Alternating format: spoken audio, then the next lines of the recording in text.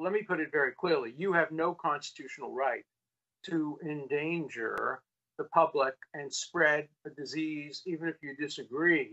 You have no right not to be vaccinated. You have no right not to wear a mask. You have no right to open up your business. Wait, can I stop you? No right not to be vaccinated? Meaning if they decide you have to be vaccinated, we have to be vaccinated?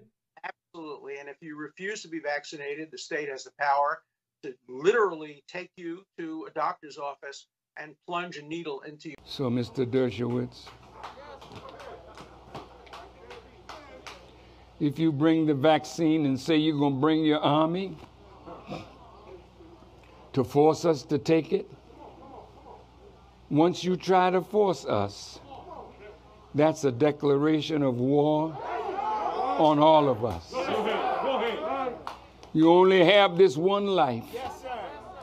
Fight like hell to keep it, and fight like hell to destroy those whose heart and mind is to destroy you and take your life from you.